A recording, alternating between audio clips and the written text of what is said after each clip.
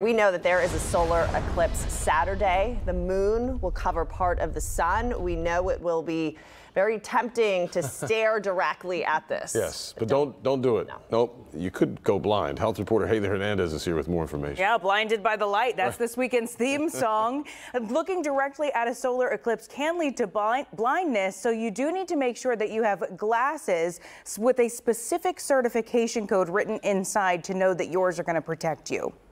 During the annular eclipse, as explained by meteorologist Anthony Yanez, when the moon is closest to the Earth, but the sun is 400 times farther away, you get a perfect shadow of the moon going between us and the sun. And in our area, the moon will be covering 84% of the sun. So you'll get a good view of its shadow with maximum visibility at 11:58 a.m. Saturday. That's tempting to look at. But Dr. Rahul Pandit says do not do it with your bare eyes. You think you can because the light is very much dimmed compared to a normal sunlight.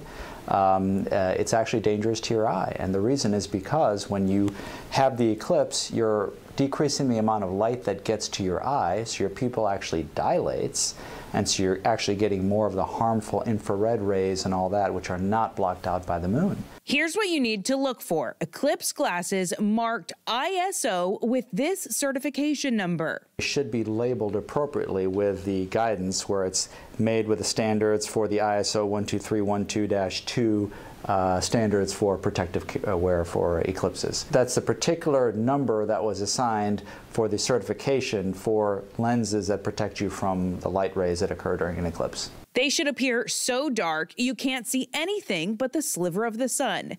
This is serious. Even just one time looking at the sun without proper eyewear can make you go blind. So that's why it's of critical importance to really take all precautions when you're enjoying the eclipse to not permanently ruin your vision for the rest of your life.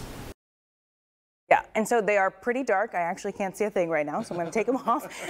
Regular sunglasses are not going to cut it. UV protection helps when you're outside driving, walking around, but staring at the sun can burn the center of your retina, and there's really nothing that's going to fix that. Okay. So you see what I'm saying?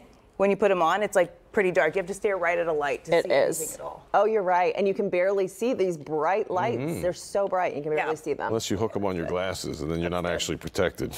But then don't look at the sun that way. No, we can't. Make sure you wear these. I do health reports where I have to tell people not to look at the sun, but this weekend, you're going to do it. For real this time. Get these glasses. Haley.